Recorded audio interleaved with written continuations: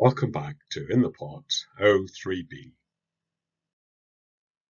We're resuming the reading of the Gospel of Miriam at page 15 because of the missing pages, where Miriam is recounting a meeting with Jesus in vision, and where Jesus is telling her things that the disciples have not heard before. And Craving said, "I did not see you descend, but now I see you rising. Why do you lie, since you belong to me?" The soul answered, "I saw you, though you did not see me nor recognize me. I was with you as with a garment, and you never felt me." Having said this, the soul left, rejoicing greatly. Then it entered the third climate, known as ignorance. Ignorance inquired of the soul, "Where are you going? You are dominated by wicked inclinations. Indeed, you lack discrimination, and you are enslaved." The soul answered, "Why do you judge me, since I have made no judgment? I have been dominated, but I myself have not dominated. I have not been recognized, but I myself have recognized that all things which are composed shall be decomposed on earth and in heaven." Freed from this third climate, the soul continued its ascent, and found itself in the fourth climate. This has 7 manifestations. The first manifestation is darkness, the second, craving, the third, ignorance, the fourth, lethal jealousy, the fifth, enslavement to the body, the sixth, intoxicated wisdom, the seventh, guileful wisdom. These are the 7 manifestations of wrath, and they oppress the soul with questions. "Where do you come from, murderer? Where are you going, vagabond?"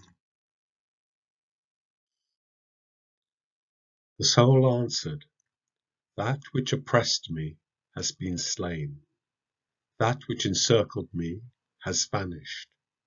My craving has faded, and I am freed from my ignorance. I left the world with the aid of another world. A design was erased by virtue of a higher design. Henceforth I travel toward repose, where time rests in the eternity of time. I go now into silence." Having said all this, Miriam became silent, for it was in silence that the teacher spoke to her. Then Andrew began to speak, and said to his brothers, "Tell me, what do you think of these things she has been telling us? As for me, I do not believe that the teacher would speak like this. These ideas are too different from those we have known." And Peter added, "How is it possible that the teacher talked in this manner with a woman about secrets of which we ourselves are ignorant? Must we change our customs and listen to this woman? Did he really choose her and prefer her to us?"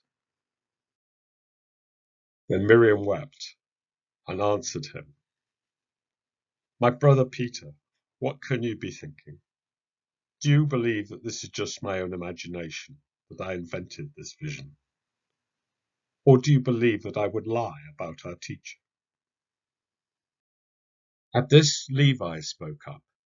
"Peter, you have always been hot-tempered, and now we see you repudiating a woman, just as our adversaries do. Yet, if the teacher held her worthy, who are you to reject her? Surely the teacher knew her very well, for he loved her more than us. Therefore let us atone and become fully human, so that the teacher can take root in us. Let us grow as he demanded of us, and walk forth to spread the gospel, without trying to lay down any rules or laws other than those he witnessed." When Levi had said these words, they all went forth to spread the gospel. was the Gospel according to Miriam. Before I go on to relay some parts from the Levi Dowling's Aquarian Gospel that has also had a huge part in the forming of the story of the Miriam Ring, I would just like to say that maybe publishing that could trigger further findings of Miriam's Gospel with other parts we haven't had, maybe in Egypt or Israel, Jordan, Syria, Turkey, France, or even Germany, where some fragments had apparently already turned up in a museum there. But anyway, hope to see you again next week. Thank you for listening. Bye.